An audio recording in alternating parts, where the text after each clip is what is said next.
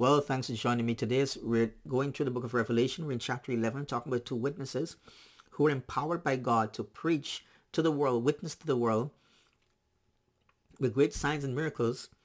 But then they're conquered by the beast that comes from the bottomless pit. They're killed, and their bodies are lying open on the streets of Jerusalem.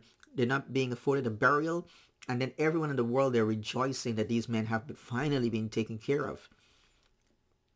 But that's not the end. The Bible tells in verse 11, after the 3.5 days, a breath of life from God entered them. And they stood up on their feet, and great fear fell on all those who saw them. Can you imagine? All of a sudden, maybe you're there in Jerusalem, or at home, you're watching the live stream. Maybe there's a live stream going on all 24/7 as everyone around the world is looking. There's a YouTube channel dedicated to that. And you're seeing these two men there. And then you're looking, and all of a sudden, you see they start breathing, and they stand up. They're alive. Everyone's amazed. How can this be happening? There's a shock. They're terrified now. What does this mean?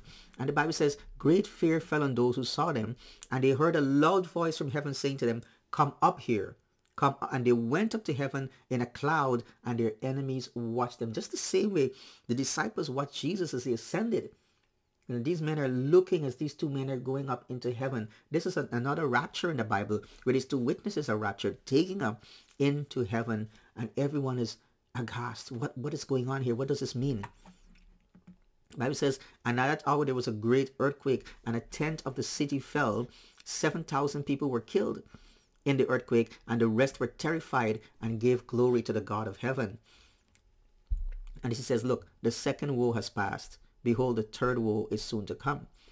Then the seventh angel blew his trumpet. There was loud voices in heaven saying, the kingdom, very important, the kingdom of the world, the kingdom of this world has become the kingdom of our Lord and of his Christ, and he shall reign forever and ever.